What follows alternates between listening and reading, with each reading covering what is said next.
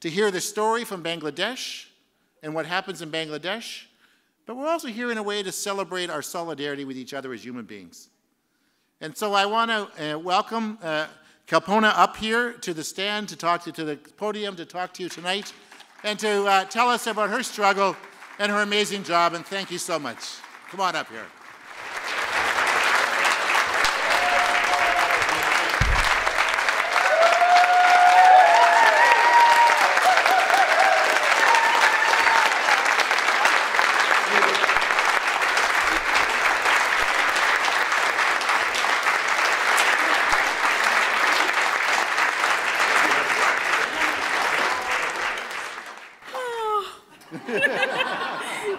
I just showed that I started at 6:15. Okay. Thank you so much for coming here. I mean, after a long day, I know you had a long discussion today, but we did some good protest at the Hudson Bay, I guess, in the same time. So, good evening, everyone. I really thank BC Fédération of Labor for inviting me here. It is so important. I know many of you know definitely what's happening in Bangladesh, but talking to union people and other who really care about the workers in person, it is so, so important. I know you're reading them in the newspaper, maybe in the television, but if you hear someone talk to you in front of and telling what's happening there, I think it is more connect. So, as Jim said, yes, my name is Kalpona Akter, and I'm from Bangladesh. So I started work at 12 with my brother, who was 10 years old. And of course, it wasn't my choice to go to the factory when I went to the school previous day. It was because my dad, who was sick, and he couldn't bring food in the table for us. And my mom, she started, but she was making very little amount of money, maybe $3 per month. And definitely that is not enough for 7 person in the family. So if my mom would pay more, maybe I would not go to school. But it's better I didn't. So I would not able to see you people rock the world and bring the boys from the ground. Okay, so yes, so me and my brother started working, and it is not only just 2 of us at the factory in that age. Definitely there are many other child workers working at the factory in that days. How it was look like working in that age? How was the working condition? It was 14 to 16 hours shift was common. Even I worked 23 days in a row. I was forced to be at the factory and keep doing my work. And I was making only $6 or 50 cents, working 450 hours in a month. Yes, it is shame. But I couldn't say that in that age because I didn't know there is a law and rights that can protect me. And then we went for a strike when the factory owner decided to pay us less for our overtime, what we used to get. And though we don't know the law, but one thing we figured, this is not done. You cannot do that. We went to strike, we won the strike, but the resolution was 20 of my coworkers, they got fired. And they were looking for an organization where they can find someone to help them to sue the factory owners and fight back. And they found some organization. It's the AFL-CIO from US. They have their international wing in Bangladesh called Solidarity Center. They were helping group of workers to have their own independent union, where I went to later, learned the law, came to know how to organize union, and age of 15, I was a fully union organizer. And the bad thing,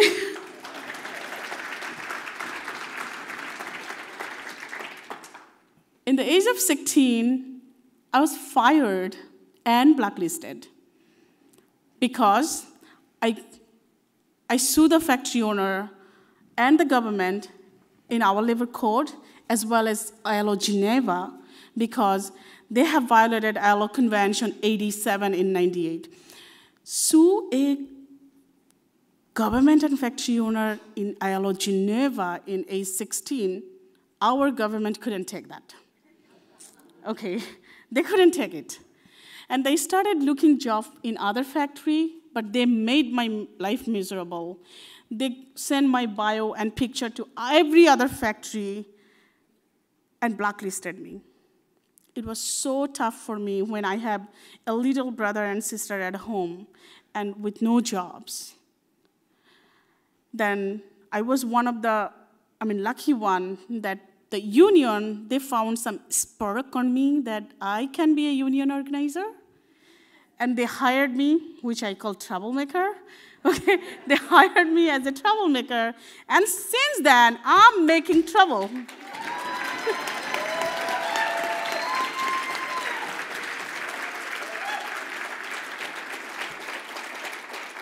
You know, whenever I have a meeting with the factory owner, very proudly I tell them, you know, that was your wrong decision to fire me from that factory.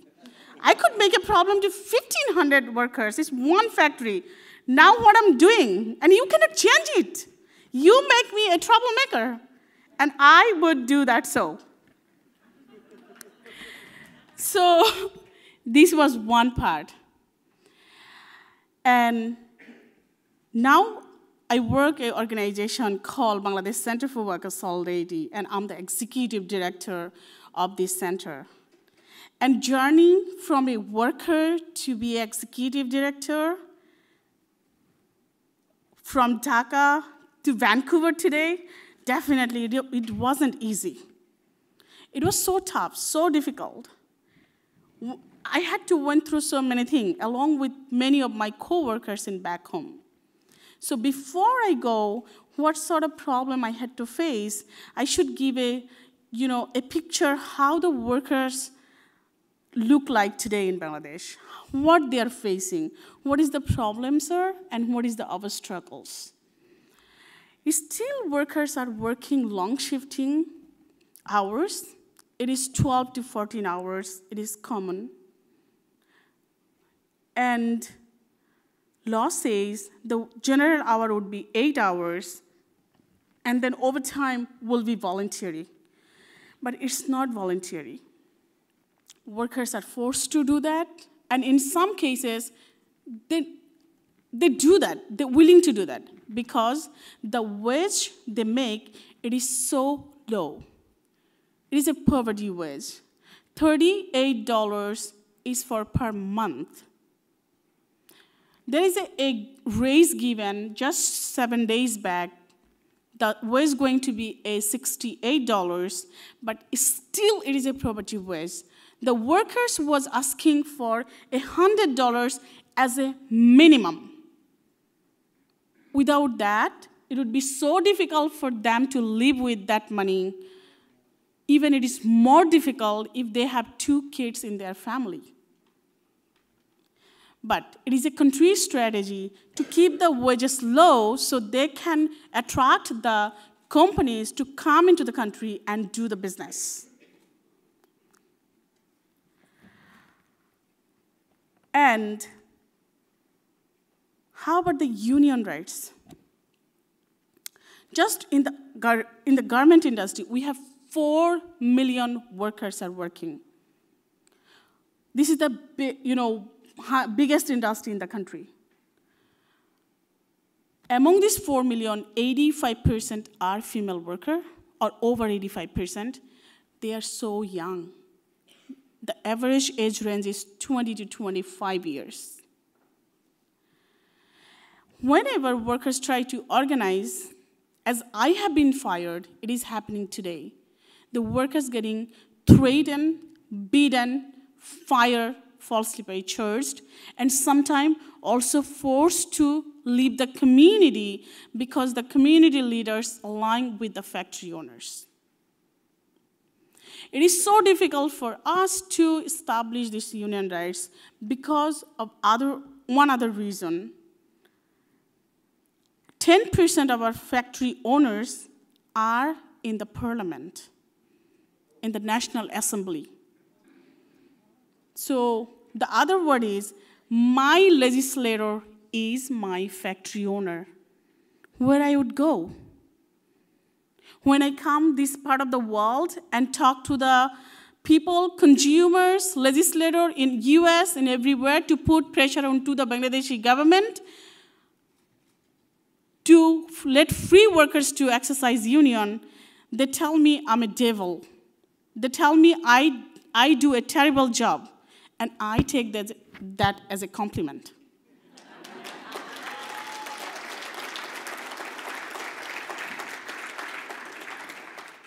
Just 1 week back, I was in New York City.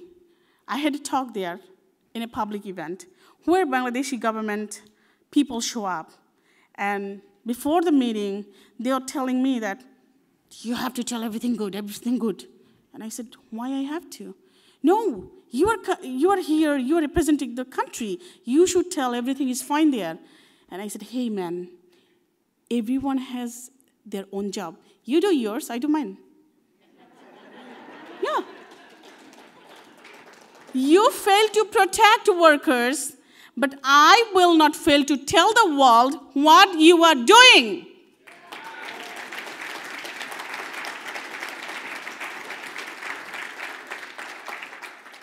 How about the safety or safe working place look like? I think it is nothing to explain. When you hear Tazreen fire, where 112 workers died in a factory fire, and they died because the doors was locked. When you hear a building collapse with 5,000 workers and death toll is 1,134 and left 1,000 of them for lifetime injured. Just since 2005 to 2013, we lost over 2,000 workers in the factory fire and building collapses. You know our shameless factory owner and government, what they say? After this disaster, they say, it's a wake-up call. It's a wake-up call for them. The factory fire, it is nothing new. The first factory fire, the disaster was in 1990, where the factory called Sharaka caught fire, and it has killed 30 workers, including the factory owner, one of the owners, because the doors was locked. In those days, they say it is a wake-up call. That was in 1990. There was a building collapse in 2005. You know, the workers was lucky. It has collapsed overnight. So there was about 100 workers. Out of 100, 86 of them died. They said it's a wake-up call. There was two other biggest, many of them, but recent two other biggest fires was in 2010, which killed about 50 workers. Among two, they said wake-up call. Still, they are saying wake-up call. When it will be extreme, for us, for our workers, it is more than extreme. We cannot take anymore. I cannot see there is a fire and going to the following morning in that factory, seeing 1,000 of their siblings comes and crying and asking and telling that I didn't get my beloved body. Even today, I go to the factory area at the Rana Plaza. The family, they comes with the picture, I didn't get my beloved yet. And they say it's a wake-up call. It's not a wake-up call. We are overwhelmed. I know every single one in this room, you are stand with us. We know that, though I'm too far away. But always I tell my people, my co-workers, every single workers I meet that, trust me, we are not alone. There is another part of the world. The people, the consumers, the unionists, everyone care about us. Who don't care? Our factory owner, our government, and these companies.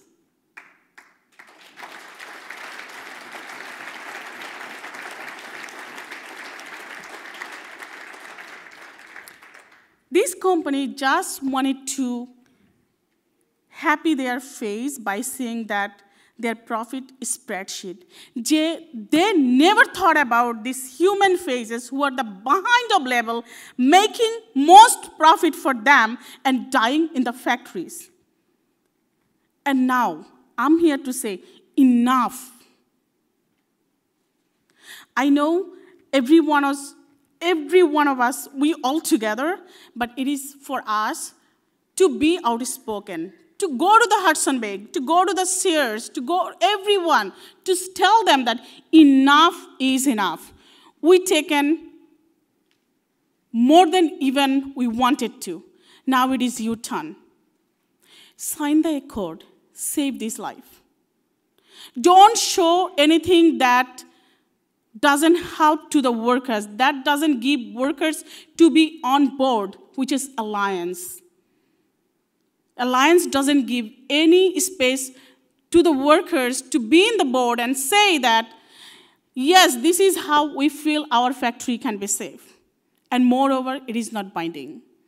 These companies has their so-called code of conduct, CSR, everything has failed to save these workers' lives in the factories. So we don't want anything voluntary anymore. We want something that says it is legally binding and something that says, yes, we will work with union to make sure that the workers have a safe working place. And that is the reason we need these companies to sign the accord. And also the companies like Loblaw to pay the full and fair compensation to the workers at Rana Plaza, what they owe to them last 7 months.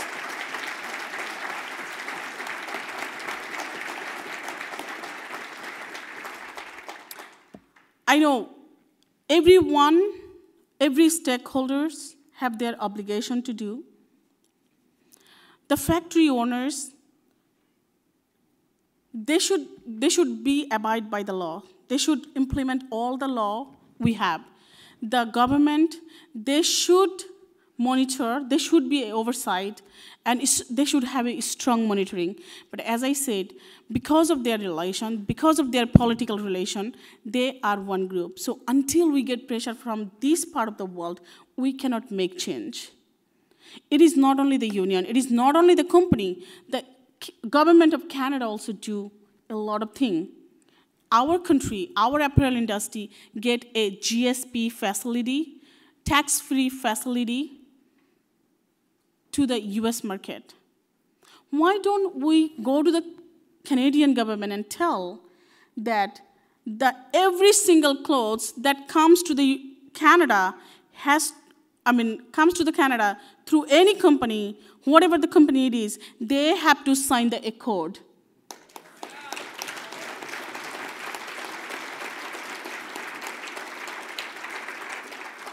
If you see the news, just yesterday there was US Marine, their clothes we found at the rubble of Tajreen. When we brought into them, there was a lot of pressure back and forth, and just yesterday, US Marine, they says they will not take any clothes from any company who didn't sign the accord.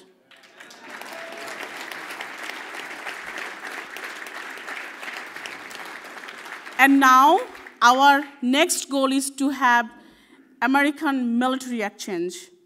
And I think in the first week of December, I'm going to talk at the Capitol Hill that why it is important.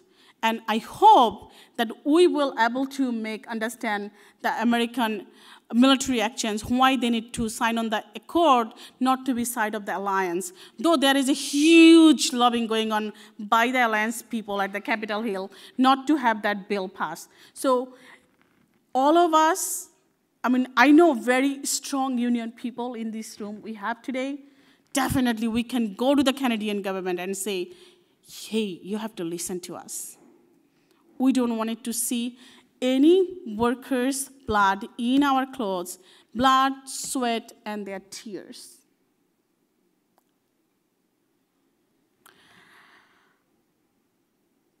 I just wanted to give a comparison about my working day and today. As I said, it was long working shift. There was no union rights. When I was organizing, I've been fired. Even when I was in the factory in 1990, my factory got fired, and I kept locked in the production floor along with many co-workers. And when we were crying, screaming, they didn't open the door. And late, when we tried to break the collapsible gate, after 1.5 hours, they opened the door. But when we all was rushed to escape from the factory, many of my co-workers been stampeded. So these 3 areas, there are many, but these 3 areas, the wages, union rights, and the safe working place, nothing have been changed. I know many of them, I could see your face when I said, I was making $6. But when workers are making 68, they're making 38, they're going to make $68 in next few days, it still is a low wage than I was making. Because the inflation rate is so high. The house rent goes rise before workers get any minimum wage rise. And there is no control on that.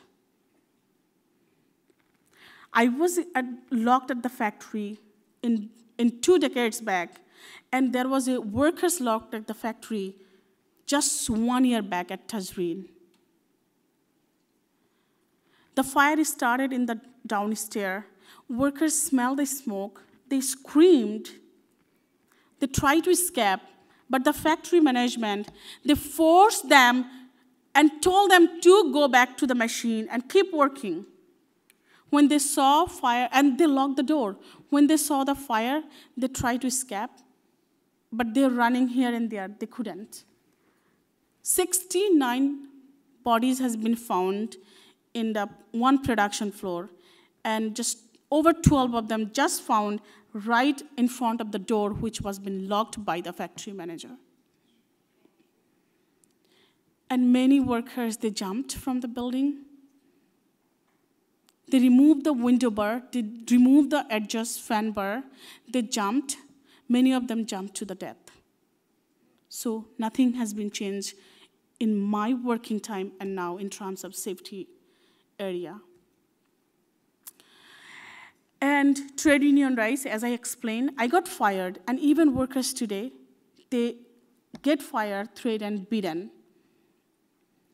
And as I said that, I'm going to tell my story about my journey as a sewing machine helper to executive director. It is not easy. Being supporting workers' voice, we had to face a lot of problems, many problems by the government and by the factory owners. It started in 2006, but it was extreme in 2010 when we were supporting workers' voice to give a raising of minimum wage. First, the government cracked down our organization. They revoked our registration, so we would not have any legal entity to operate, but we didn't stop. We just keep doing our work. Then they brought 11 different criminal charges against us, that we are the problem maker, troublemaker, we instigating the unrest across the industrial belt. Are they crazy when the workers are saying that to give a rise of minimum wage, they're saying we are the instigator to making the unrest in the industrial belt? I got arrested along with my co-workers. kept in a place which is dirty, 2 feet by 4 feet, 7 days, and interrogated me 18 hours in a row, just to hear that, yes, I did vandalizing. But I didn't do that. Why I should? Why I should say so? Then they kept me in the prison for a month. My colleague who got arrested with me, he was severely beaten at the police custody. Then we released on bail because there was a tremendous international pressure from, of course, many of you have sent a letter. There is many letter has been sent by US Consumer Union Group as well as from Europe. 19 senator and congressmen from US Senate, they sent a letter to the government. But still, we are facing 3 of these criminal charges. Don't think that that was the end. Just last year, one of my colleagues, my friend, one of the senior organizers of my center, Aminul Islam, he kidnapped and brutally tortured and beaten to death. Just because he was organizing workers to join union. Just because he was supporting workers' voice to raising the minimum wage. Just because he raised voice when workers was fired illegally from the factory and went to the company and says that you have to pay all the legal entitlements these workers. Is this our fault? Is this what we shouldn't do? And every evidence fingered to the national security intelligence of Bangladeshi government. But nobody has been arrested yet. That can be happen to me too. That can be happen to my colleagues. That can be happen to my brother, who is a union organizer now these days. But we believe if we all work together, we can prevent it. We can have a decent voice for workers. We can have a safe working place for workers. We can stop all harassment and intimidation against the union organizer, and our workers can really have a union, strong union at their workplaces.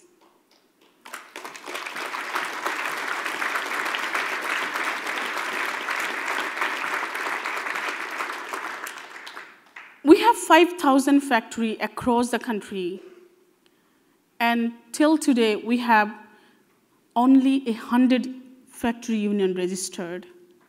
So it is a long way to go, but still there is a hope. We can make change. If I can, you can too. So we want you. We want your support to hold this corporation responsible to sign the accord so we can have a safe working place. Also tell them to give fair so our workers can get a fair price. And also tell their vendors, the factory owners, to let our workers exercise union in their factories. Thank you.